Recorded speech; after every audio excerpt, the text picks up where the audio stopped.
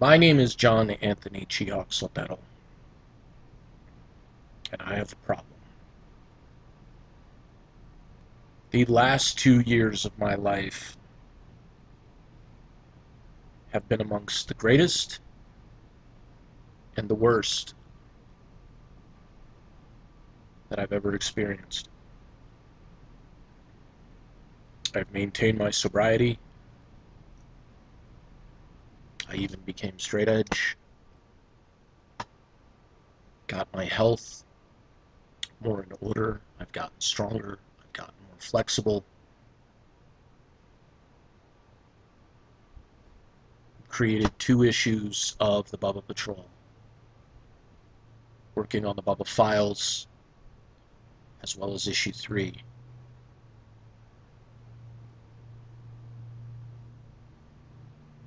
But recently, the only things that make me happy, the only things that bring me joy, are working out, lifting weights, and working on these projects.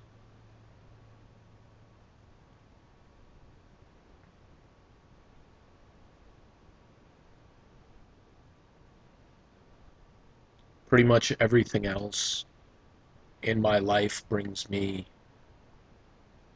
frustration,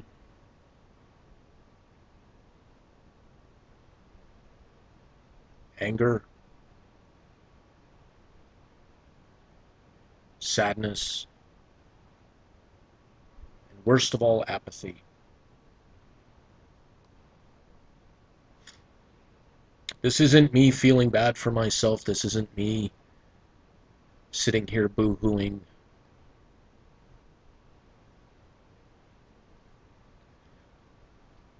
I process information better if I say it out loud.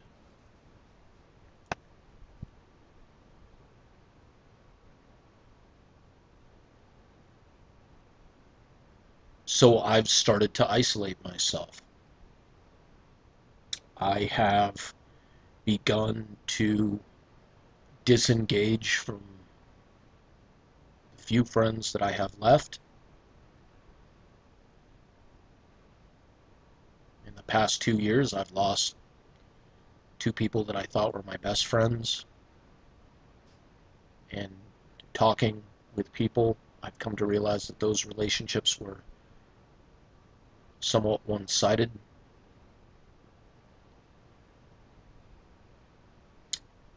Take on their part.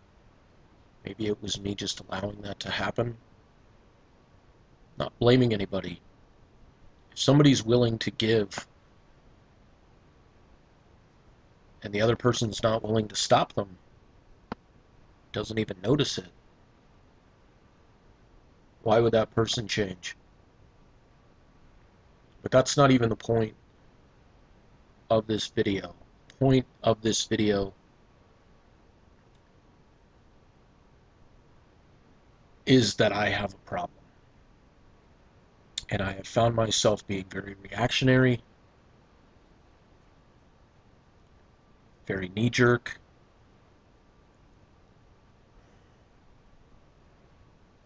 allowing myself to give in to stupid moments of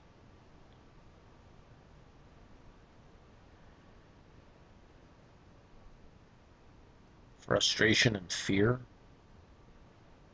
It feels almost instinctual, the reactions that I have when somebody says something that I might perceive as dumb or flawed. I have found it extremely hard to be empathetic recently.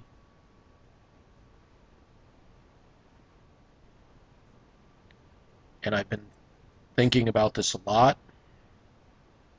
And I thought about it a lot today.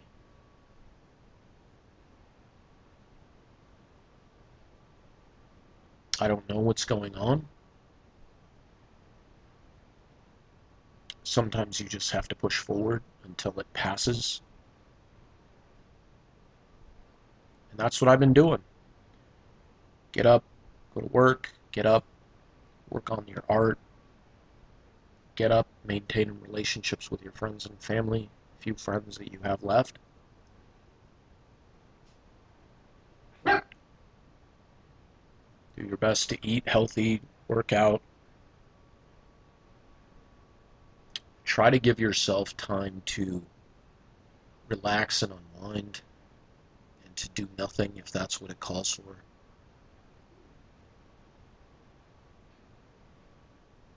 It's very, very hard to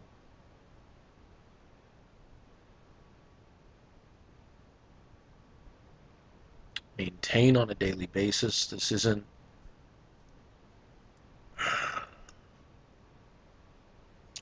a cry for help. This is me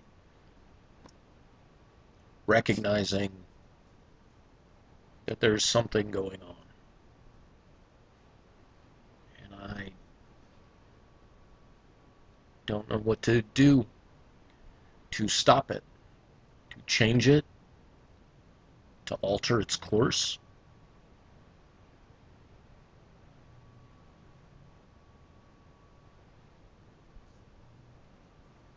Essentially, this is just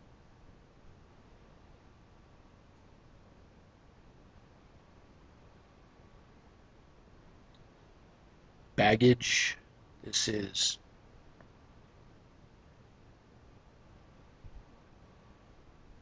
the idea that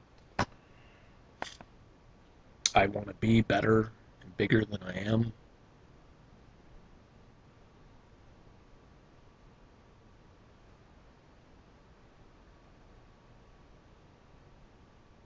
And I see weakness and vulnerability in people, and it bothers me.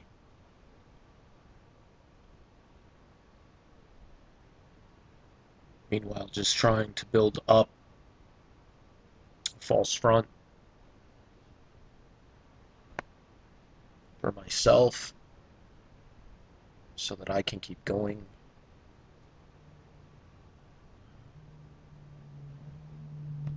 I don't know. It's things like this that I don't know if I can talk to my folks about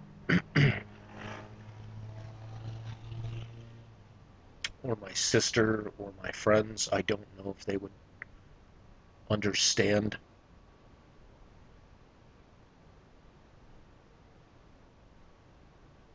Or the people and their actions that make me feel this way. I don't know if they would understand that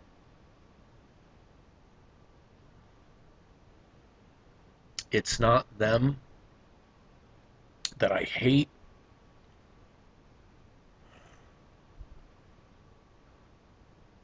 I've always hated myself. I've always hated who I was, hated what I saw in the mirror. And I thought I finally started to gain a little bit of ground on that. I thought I finally started to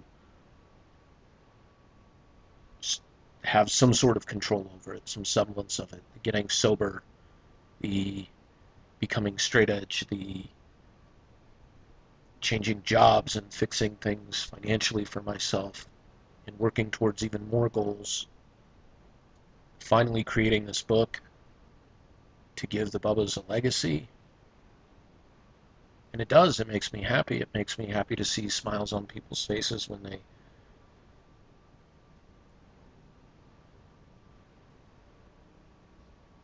read it, or they see that somebody loves their animals this much.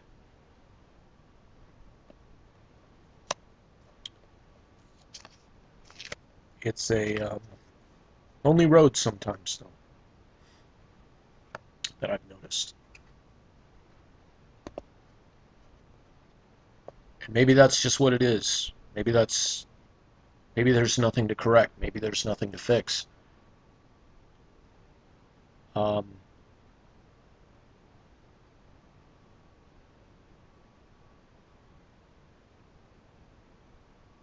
I don't believe in destiny or fate. I don't I don't really believe things happen for a reason. I don't believe there's a cosmic balance I believe in being good because it's the right thing to do. I believe in being strong because that's what has worked for me to get myself through all these times. But I also believe in these words that were written and sung by Saul Williams, that vulnerability is power.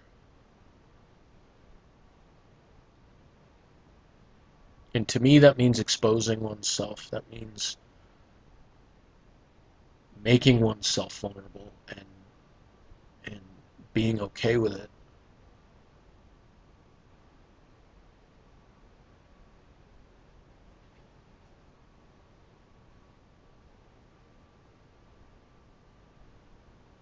I don't know if I'll post this or not. I don't know where I intend to go with this. I don't know if this is just an exercise, even if it's just like in Heroes in Crisis where they talked to the house and the house recorded everything and then was supposed to delete it.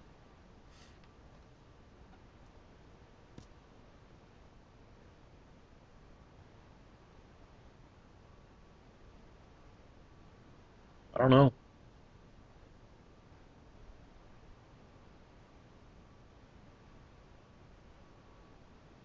I'm just bothered by so many things nowadays. The news, politics, headlines.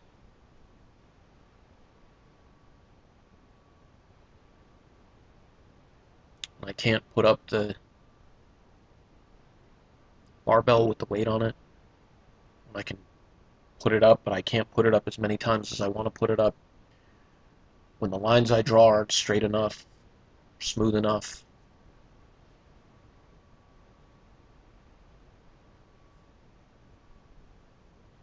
When the dialogue I have with somebody is incoherent and angry. I feel like I'm just waiting for my moment to talk, which is actually a really lonely and awful feeling.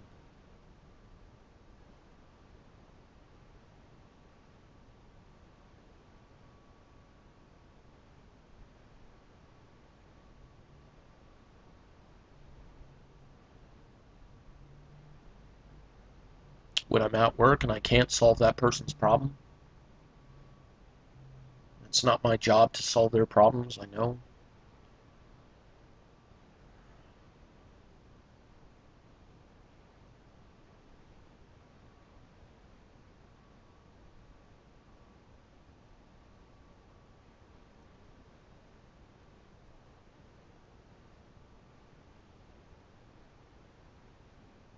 The world is crazy right now. The world is very in turmoil.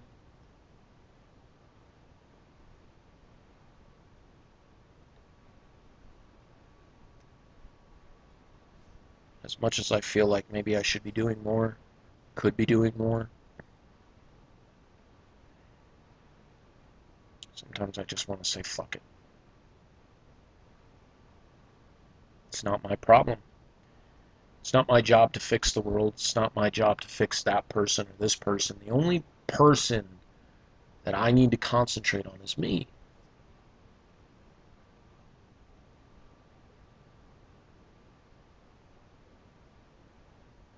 I had a conversation multiple times with a friend of mine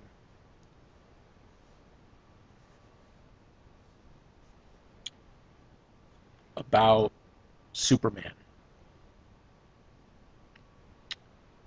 and how, with his enhanced physiology, he's more than a genius level intellect because every single cell in his body is enhanced by Earth's yellow sun. He's stronger than anybody. He can fly. He's invulnerable. All these things. Superman could solve all the world's problems, except for two things.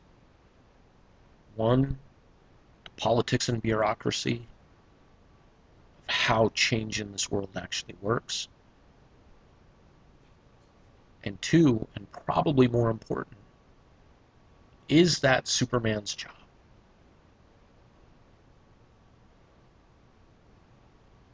And while I'm using Superman as a metaphor, because he's a fictional character,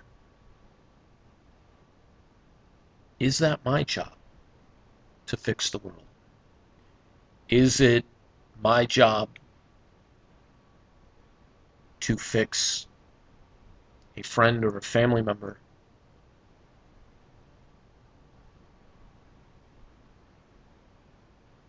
I used to think it was. More recently, I had a falling out. A family member of mine who always wants, who always needs,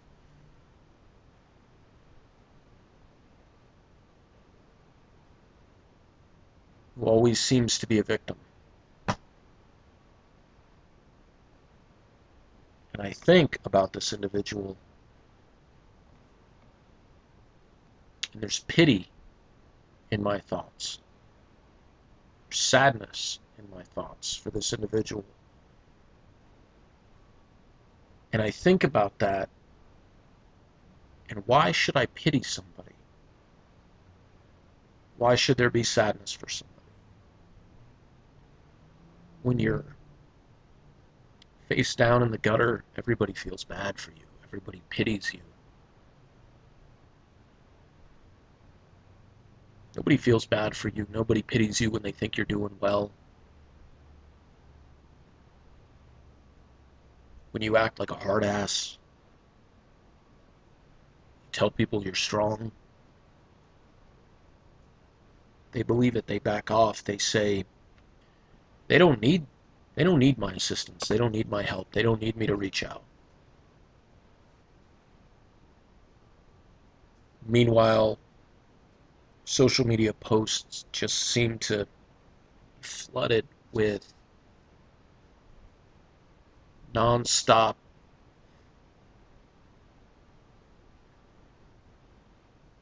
people saying send thoughts and prayers, people saying my life sucks, people saying poor me.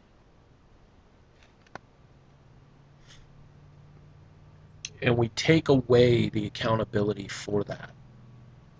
That at some point, someone starts to have to get that shit together. And that's what I'm attempting to do right now with myself, with self-actualization and self-realization that I am in a bad headspace.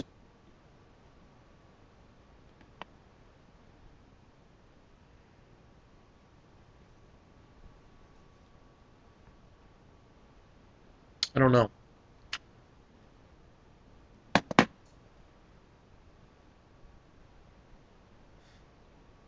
I don't know how I'm supposed to feel. I don't know if I'm supposed to care. I don't know.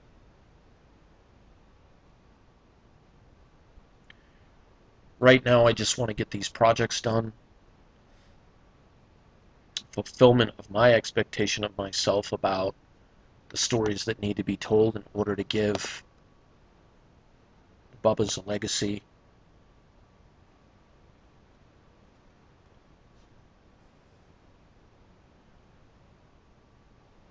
And it's some of the best work I've ever done, which might be one of the reasons why it makes me so happy to work on it, to see the different things, to see the progression, to see the characterizations, the story. But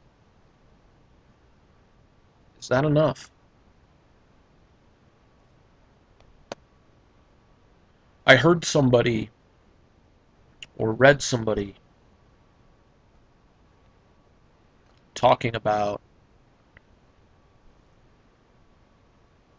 acceptance. Some people would call complacency. And the struggle that we have in this ever-evolving, ever-changing, ever-growing society and world, that becoming complacent is a bad thing.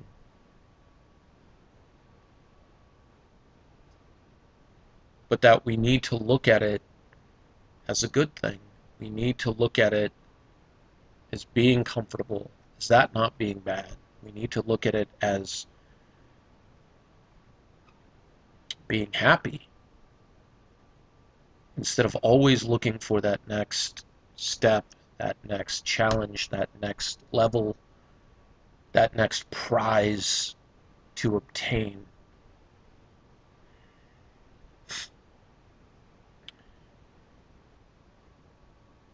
It's a hard thing to do. It's a hard expectation to have for yourself, and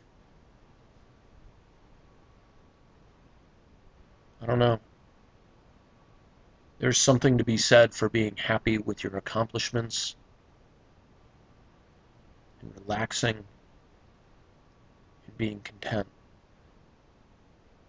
That was the word they used, content, not complacent.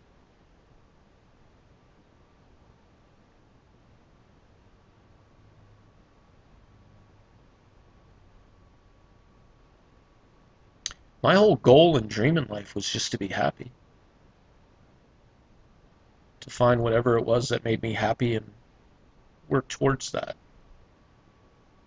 Doing this book makes me happy. Writing these stories, building these characters makes me happy. Seeing improvement in strength and flexibility and my overall health makes me happy.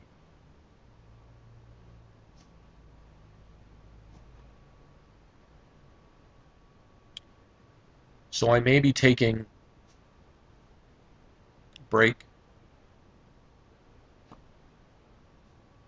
from some of my social groups in the near future.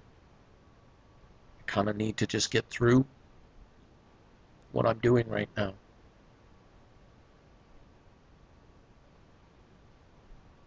I need to be able to hold on at least to get to that next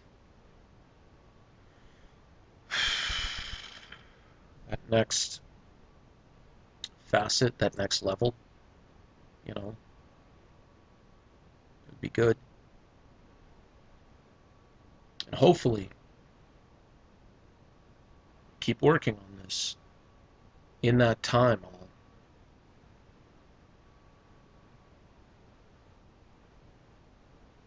figure that out too. And I'll begin to be happy. I'll begin to be more content, more relaxed, less agitated, so quick to react.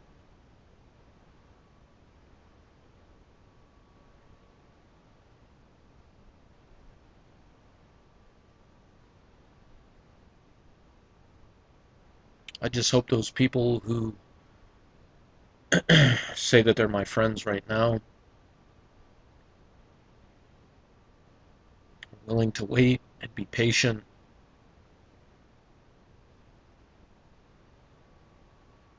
while I figure all this out.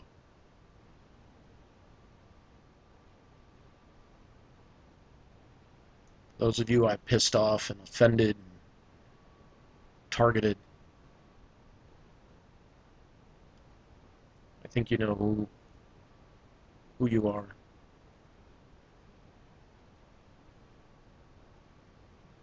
I am sorry because I do value you as friends and as people.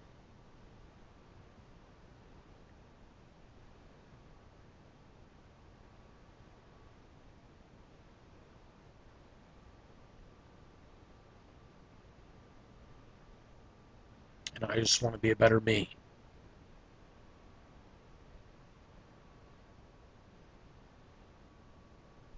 And I want you to know that it's not you. It has nothing to do with you. It's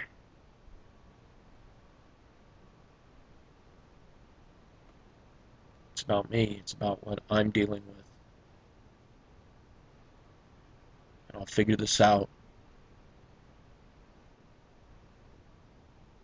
I may not fix it completely. I think we're always ever evolving and changing and improving, but I will make it better.